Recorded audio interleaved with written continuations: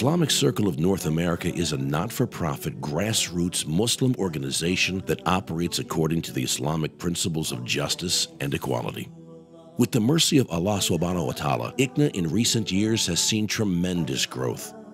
Currently, ICNA operates 50-plus chapters spread throughout 20 states within the United States.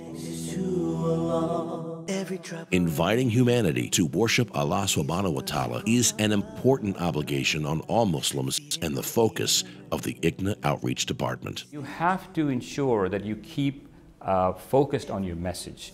You have to ensure that you keep the principles and the values of the organizations intact and really online with the teachings of Islam and the Quran and the Sunnah.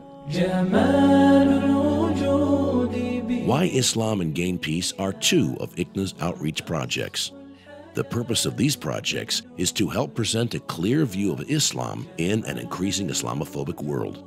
In addition to distributing thousands of Qurans and Islamic brochures, Why Islam and Gain Peace have set up billboards on public highways across the country to encourage people to reach out and ask questions.